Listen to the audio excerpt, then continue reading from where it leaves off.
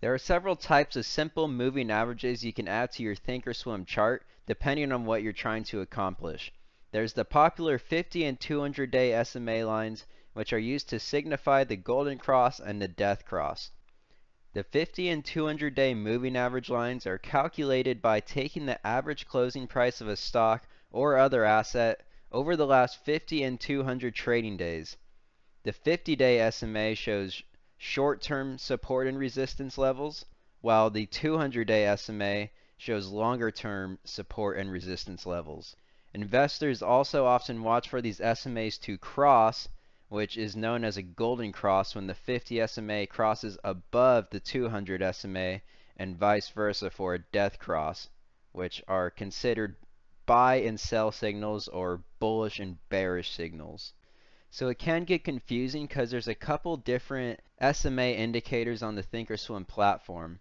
So the first one is just called SimpleMovingAvg, as you can see right here, SimpleMovingAvg. And if you set these to the 50 length and the 200 length, and you're on the daily time frame, then yes, they will be the 50 and 200 day moving average indicator.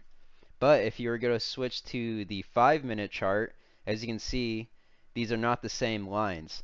These are now, instead of the average of the last 50 and 200 days, they're the average of the last 50 and 200 5-minute periods. It just depends on what time frame you're on. So real quick, let me show you how to actually add these to your thinkorswim chart. So I just removed them. There's nothing on my chart. You just go to the beaker icon right up here, click Edit Studies, and then there's a search bar right here. You're just going to type in Simple Moving Average. Click on this and then click Add Selected. And I'm going to do it twice because I want to put on the 50 and the 200 SMA, which are going to be, you're going to need two different indicators to do it. And then all you have to do is click the settings icon right here on one of them. Change the length to 50. And then on the next one, and it doesn't have, I'm just showing you the 50 and 200 SMA line because that's the most popular ones, but you can change these lengths to anything you want. So as you can see, I put 50 and 200 for the lengths, and then you can also change the color so you can identify the two. So for my 50, I usually go with the yellow, just personal preference, and the 200 I like going with purple. So I'm going to change the color, just settings here, and then there's a color palette you can use there. So once you apply that, press OK, and now I have the 50 and 200 day moving average lines on my chart, and these ones specifically, if I change to the 5-minute chart, they're going to change with the time frame. So let me show you how to keep these lines plotted, because as you can see, this chart of X, ticker symbol X, the price is currently trading right above the 50-day moving average line. It's actually trading right in between the 50 and 200 SMA lines. So if I wanted these lines to stay the same, even if I move to the 5-minute, because as you can see right now, you can see what they're valued at. So this purple line here, also known as the 200-day moving average, is at 38.86. But if I go to the 5-minute, you can see it's not that same value because it changed with the time frame. So if you want to have these lines stay the same regardless of which time frame you're on, it's a different indicator. So I'm going to remove these from my chart, and then I'm going to type in the daily SMA. Add this to my chart twice. And so the daily SMA, this one is not going to change with the time frame. It's going to always stay, as you can see, the aggregation period here is on day. I'm going to put this to yellow, and then I'm going to add the 200 by changing the length. Same thing, just change the lengths, the 50 and 200 if you want those two. And as you can see, it's the same lines. They look a little bit weird, but when I change to the 5-minute, they're going to actually stay at the same values. You see it's 38.86. That's the same as what it's at on this time frame.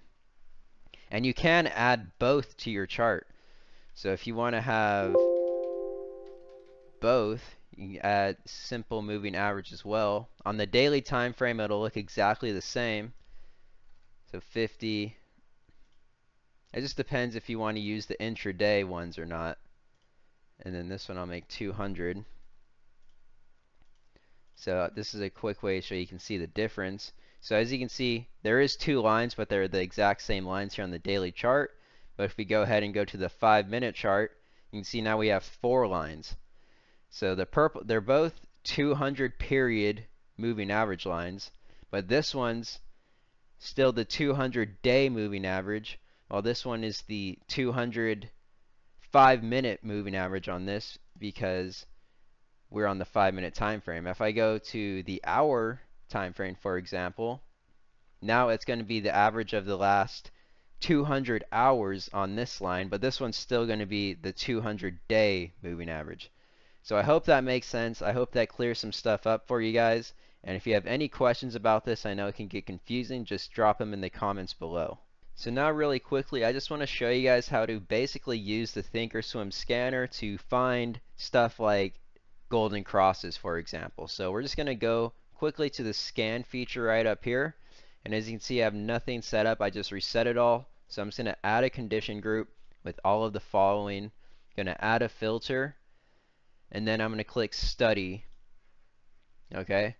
And then under study here, we're going to go to, let's see, crossovers for the golden cross.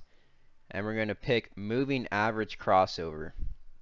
And you can see there's the periods right here in simple. So we want simple for the simple moving average. You can also scan for, EMA crosses too using this. But we're going to change this one to 50. And you can see simple, so 50 period simple moving average crosses above the 200 period simple moving average. Close price is fine. It's just the daily chart. And then right here is the time frame. So it's going to be 50 and 200 day moving averages. You can change this to the 5-minute, any time frame you want, but I'm just going to do that for now on the daily. And so this is basically just going to find golden crosses for us. And you can scan in all stocks or whatever you want, a specific watch list, anything you want. And as you can see, we have a bunch of options here. So let's just check on one. So let's type any. ANY is one of the ones that popped up. So as you can see, boom, golden cross is happening right there. And so all these stocks should have that same golden cross. I think I saw CVRX. Yep, golden cross. And you can just flip-flop this for death crosses, just crosses below, rescan.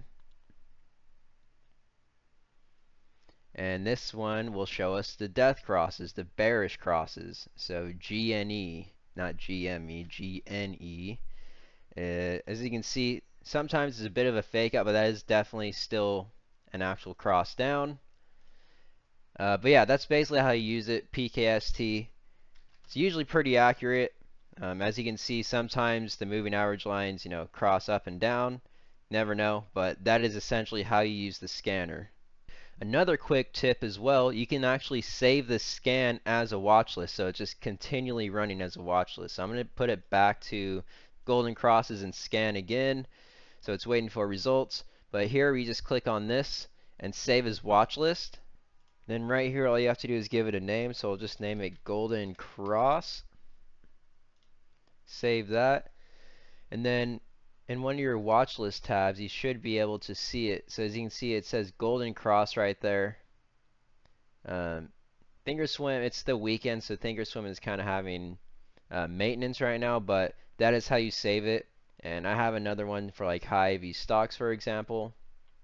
That scans for stocks above a certain IV level.